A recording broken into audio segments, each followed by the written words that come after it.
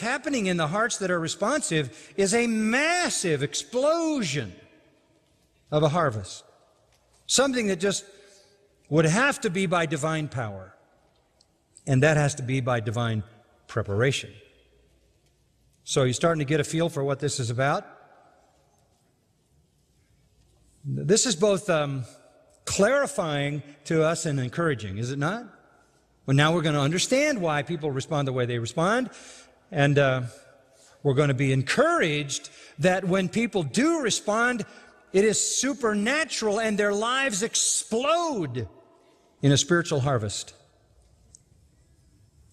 When you talk about influence, talk about people who have influence.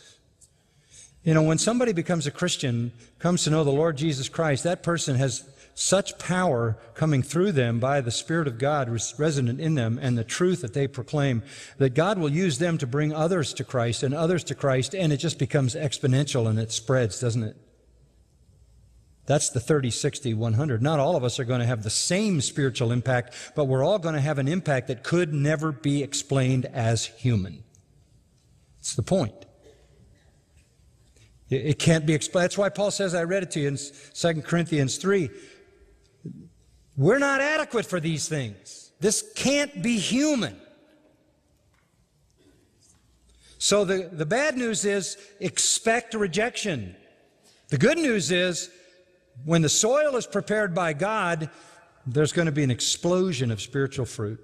And the harvest will go on and on and on and on and on.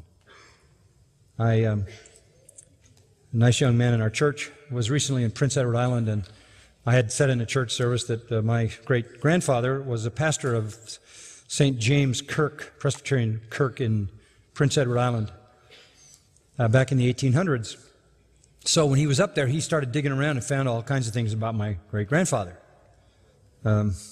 Thomas Fullerton was his name, and he was pastor there at the main church in Charlottetown for about 28 years. He was a chaplain in the Canadian military, and he went to the Boer War in South Africa and fought and did ministry among the troops. And you look back at that and you say, okay, there's his father was also a pastor who had been in Scotland and then gone to Australia and come there. And at some point, the Lord plowed the heart of that family, and it just kept going, and it kept going, and it kept going, and it came down through from my great-grandfather to my grandmother, his daughter, and then through her to my father, and then through me, and this is the explosion. And we're all in this process somewhere. All of our lives intersect, and that's the good news in the story, and the disciples needed to hear that because it all basically looked like it wasn't going anywhere. Well,